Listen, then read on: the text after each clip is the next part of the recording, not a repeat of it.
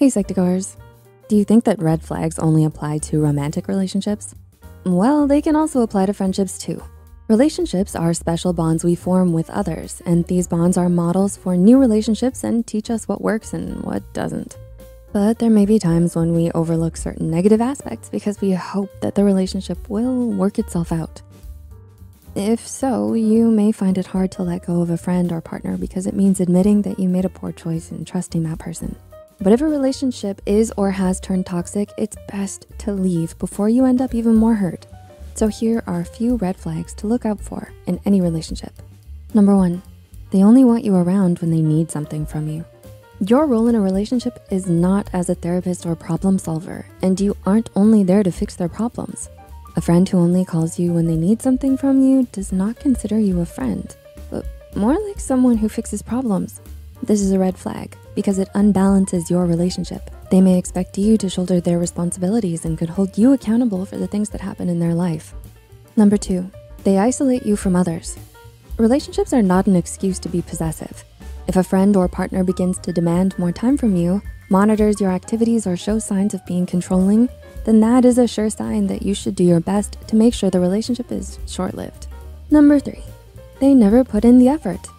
Healthy relationships are reciprocal.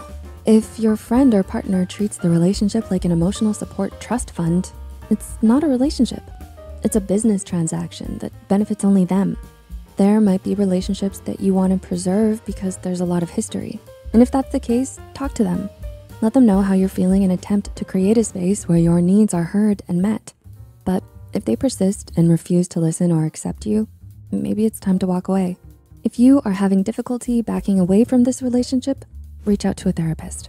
Number 4, they're quick to complain about you. No one likes their flaws pointed out to them except maybe when it involves constructive and educational criticism. But pointing out someone's flaws and trying to make it seem like you're trying to help is shady in a relationship. The people you enter into a relationship with should not be coddling, but accepting and understanding of who you are and what you want to achieve. People who only point out your shortcomings are toxic and mildly abusive, so try to avoid developing a deep relationship with them. Number 5, they monopolize the relationship. As said, relationships are not one-way streets. Two people connect through shared thoughts, ideas, and objectives. But when one party begins to monopolize the relationship, it's a sign that they're no longer interested in what the other person brings to the table. If that person chooses to remain in a relationship, they're doing it with the sole purpose of fulfilling their personal needs.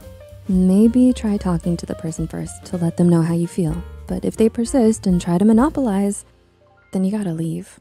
And number 6, they don't treat you like their friend. This last red flag can be a bit subtle, but it includes all the previous points. Relationships, including romantic ones, have a degree of friendship involved. You both should treat each other kindly and care for each other, and also be able to trust and be vulnerable with each other. If your friend or partner does not attempt to establish trust or camaraderie, try to talk it through. Both of you should be willing to create trust between each other. But if they're reticent, they've made their position clear, and you should consider leaving. You don't need to be in a relationship with someone who does not respect, trust, or accept you.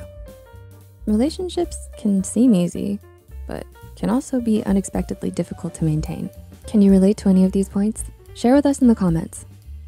Please like and share this video with others who may benefit from it. And as always, the references used are listed in the description below. Until next time, take care, and thanks for watching.